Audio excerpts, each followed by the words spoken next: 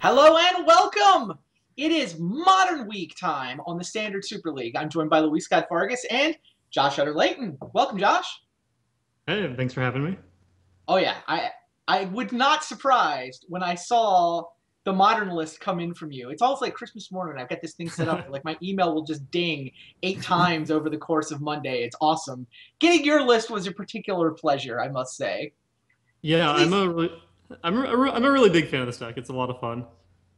so explain to the crowd what the hell you're playing this week.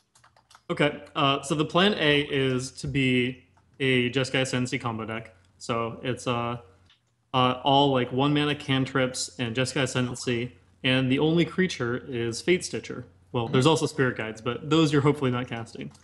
So the idea is that you get an Ascendancy in play, loot away your Fate Stitcher, bring it back, and then you just start chaining all your one mana cantrips, looting every time to keep the chain, fueled. Grow your Fate Stitcher, and eventually you start hitting like other Fate Stitchers, and then can get multiple going and start making all the mana you need, and eventually kill your opponent with giant Fate Stitchers. Okay, so Uh, this so, plan A so part, this is the Jeskai Ascendancy combo deck normally works with a mana creature, but you're using Fate Stitchers as the mana creature. So it essentially is the combo thing that makes mana and taps every time through the loop, but yep. unlike a mana creature, it essentially comes out with haste when you cast it by unearthing it for a blue. Yeah, Fate And Stitcher then it gets is to just attack the with a best mana. Yep. Fate Stitcher is the best mana creature essentially because it just has haste, and that makes it so much better.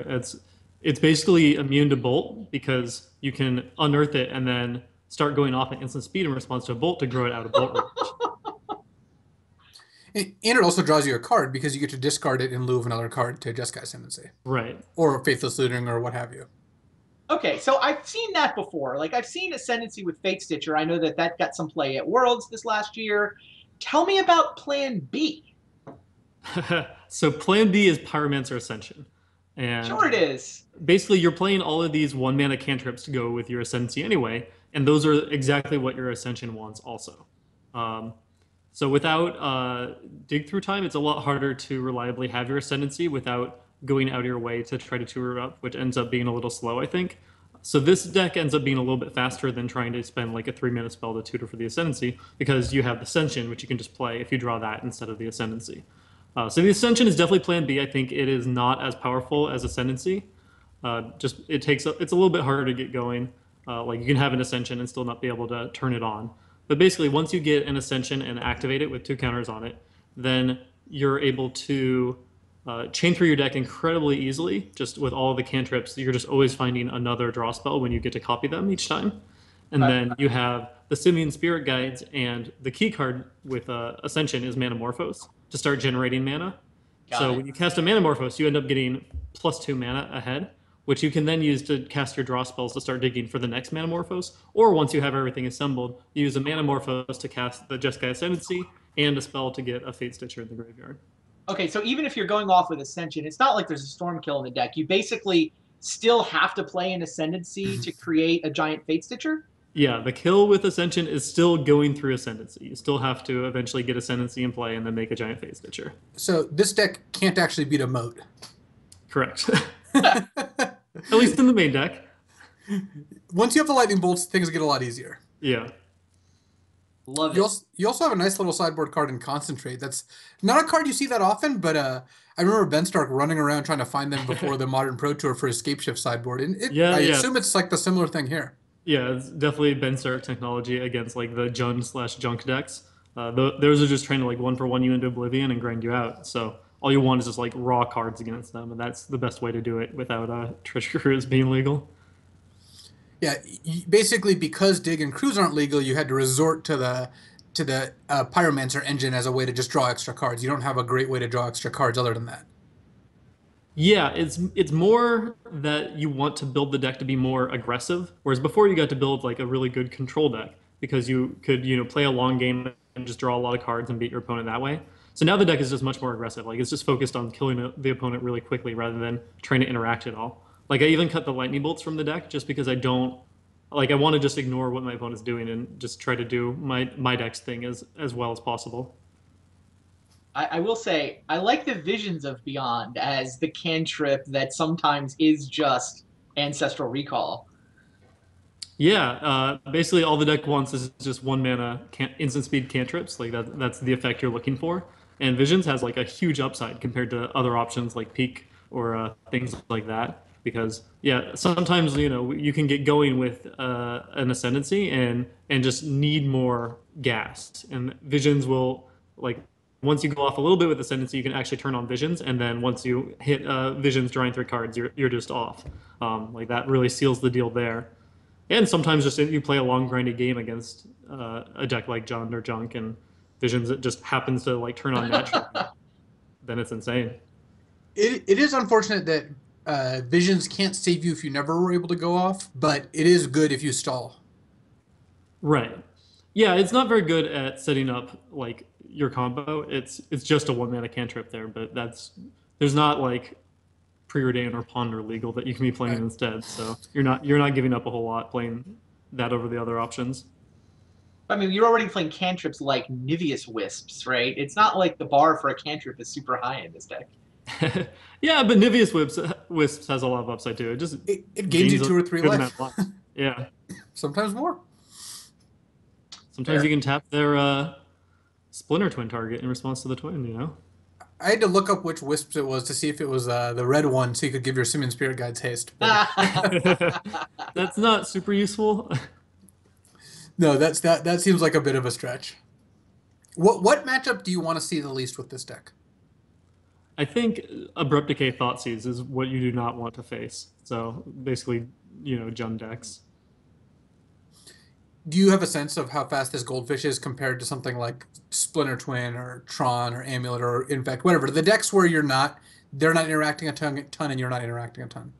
This is basically a turn 4 deck. It can turn 3 kill, but most of the time you're looking at a turn 4 kill, which is kind of the baseline for the format. So you're going to be behind against things like Infect that are actually turn 3 decks. But it's on pace for the Splinter Twin or Tron Goldfishes. Now, it's capable of turn 3 pretty easily with Spirit Guides, right? Is that where it It peaks? can turn 2. I was going to say, can it It actually? is possible to turn 2. How do you Yeah. turn 2? What do you? If you have like turn 1 Faithless Looting, discard Fate Stitcher, then turn 2 you can unearth Fate Stitcher, Spirit Guide out Ascendancy, and go off from there with a Jetaxian Probe. You could even use Probe to like discard it. Like you can play turn 2 Ascendancy, Probe to discard Fate Stitcher. Oh, then you have to Serum No, or you'd have to have multiple. Simian Spirit Guide, Manamorphose. Yeah. All right, but turn 3 kills are Turn gonna 3 is come off actually from like time to time. realistic. Like that's a thing that happens. Yeah. Now, is the deck, cool brew that this is an opportunity to just try out, or is this, a legitimately real deck that people could be thinking about taking to their modern tournaments? I think this is legitimately a real deck. I actually played a very similar deck at a Grand Prix back when Treasure Cruise was legal, granted. But I played like Ascension and Ascendancy there, and yeah, I think as long as like Thoughtseize Decay decks are not super popular, this is a pretty good deck. Like it goldfishes at the same speed as pretty much everything else, and if people, it's a different angle to be attacking from. So I think it's definitely a good option. And if we ever change the rules to say who draws more cards wins, then you're a favorite against basically everyone. Well, that is how the game should work, right? As far as I know, that's the rules of Magic. That's how I make my decisions. But You definitely get your money's worth out of a deck like this. what did you predict Paul would be on? I know you joked about main deck rending volleys, presumably because he would be Splinter Twin. But I'm curious what if you have a sense of what he might play. He's gonna be playing islands of some kind. If only you knew. Actually, Do you have specific plans for this weekend in Vegas? Looking forward to playing, presumably? Yeah, definitely looking forward to playing. I can't wait to actually like get to play in a tournament with the Modern Masters cards. I've done a little bit of practice for it, and I've been having a lot of fun with it. It seems really awesome. Always love playing in the bounty events too. So those are both Thursday and Friday, and pretty excited about those also. Yeah, that was going to be my next question. There's two. There's one both Thursday and Friday. yeah. The only question for me is whether I give away the max or like one less than the max, because I tend not to hold on to my prizes very well when I play in those. And the count is what, 7,500 right now for Vegas this weekend? Yeah, last time I checked, it was something like that.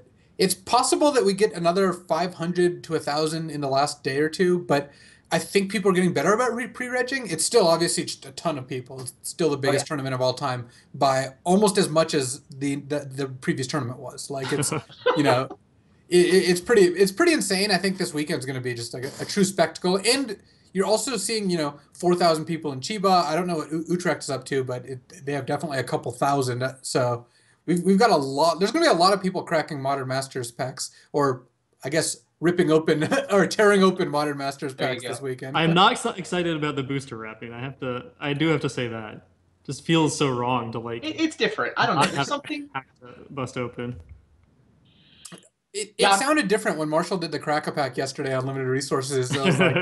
I was like, it sounds like you're like unzipping a jacket instead of opening a pack. But I do like the idea behind the packs.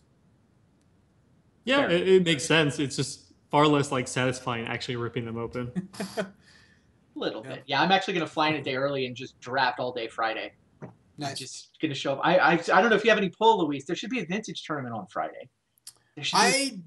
I was not in charge of making any of the side event schedules. Had I noticed there was going to be one on Saturday and not Friday, I would have lobbied to change that because then I could have played in it. But unfortunately, that I think is at this point, there's basically no deviations from the schedule given how much stuff is going on. Like it's just impossible to change things. Of course. Did you actually finish signing your tokens though? I see people in the chat that want to know. Yeah, so I actually sent all my tokens out last Wednesday. My best guess is 10,700 just because having some extras wouldn't hurt, and they needed them because the trucks were leaving from San Jose to go to Vegas on like Friday, so they wanted them by then so they could then make packs with them. So I've been done for over a week though. I guess I've recovered by now.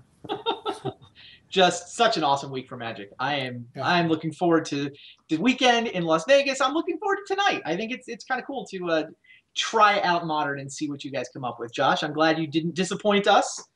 Definitely expected a brew from you, and you seem to have risen to the challenge. I'm super excited to see what a preview of like a Modern Super League would look like. This is like a 1 week snapshot, and I don't know. I mean, Super Leagues are awesome. I don't think there's a format you can announce of a Super League that I wouldn't be like, yeah, I would watch that.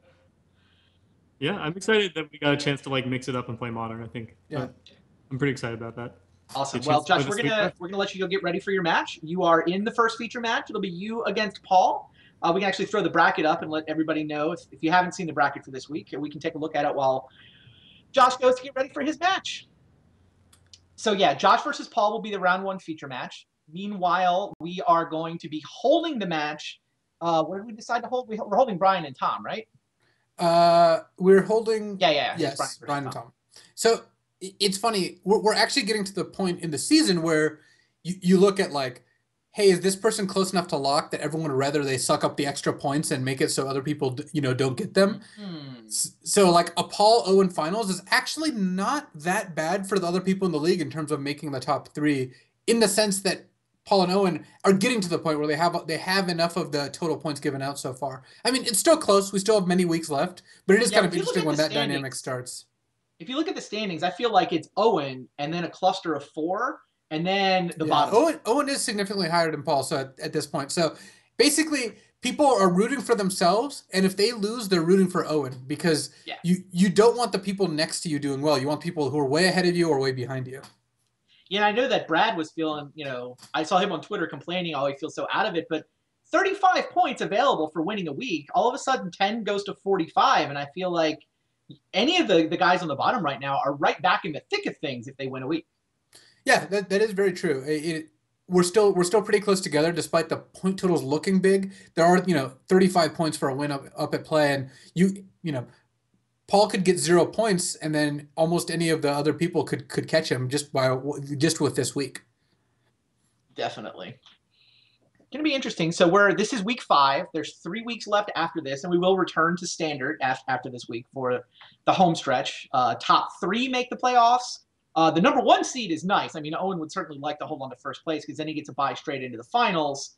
Second will play third in the first round of our playoffs after that cut to the top 3. Right. And we've mentioned this before, but the playoff format's pretty cool. It's unified standard. These guys have to bring 3 different standard decks to the table for the playoffs, and they have to follow unified constructed. So only 4 copies of any given card between the 3 decks. Yeah, you can't play Obs on aggro and Obs on mid-range, but you can play like, mono red aggro and Esper Dragon certainly don't overlap in any way. And then you could play like mono red Esper and Obs on is close. It depends on where you put your heals, downfalls, and bioblights. So there are, a lot of interesting things when it comes to unified. I was actually a PTQ season where me and Paul Cheon and a friend of ours, Brent, won a PTQ, and it was unified standard, and building those 3 decks was very interesting. Yeah, definitely a fun format. I think we are.